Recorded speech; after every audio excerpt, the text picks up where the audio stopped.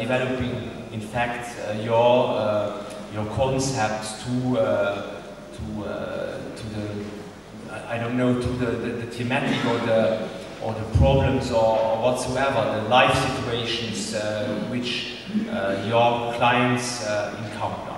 I think that this is really the basic point to start with. And I think also I was there this morning in this first workshop. I think that that is also a very important thing, that all those quality assurance systems, they have already integrated in themselves such a set of values. So when talking about establishing individual plans with clients and so on, behind that is a certain way of conceiving society. And I think that is a very important part also in reflecting this when adopting such instruments. I think that the institution has to be clear about that. So all those instruments, they are clearly not neutral, seen from a value perspective.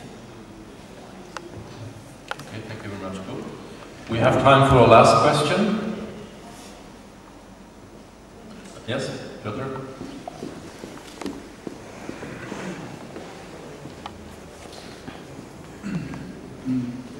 Last maybe reflection, maybe it would be more controversial.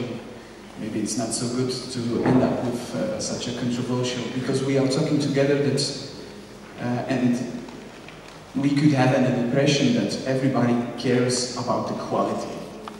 And when I look at my country, Poland, and how the services are contracted, sometimes I have an impression that mainly the service providers are caring and trying to improve quality rather than public sector organizations. And basically, when I see how local government contract the services, the reality is that the price is the most important thing.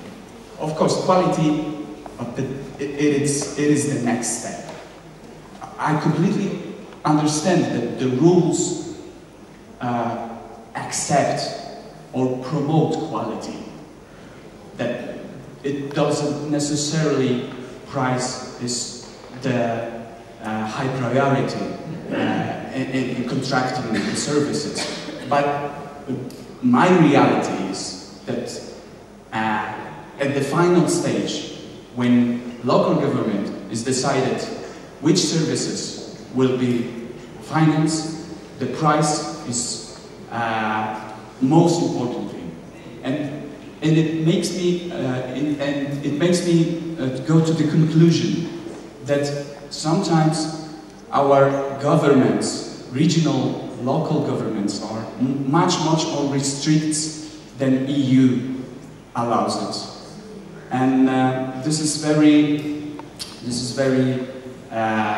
difficult situation for many NGOs.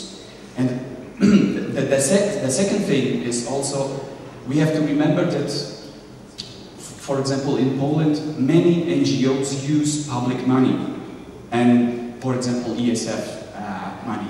And they are also obliged to use competition rules, which sometimes transform NGOs into the public sector institutions, which is not the good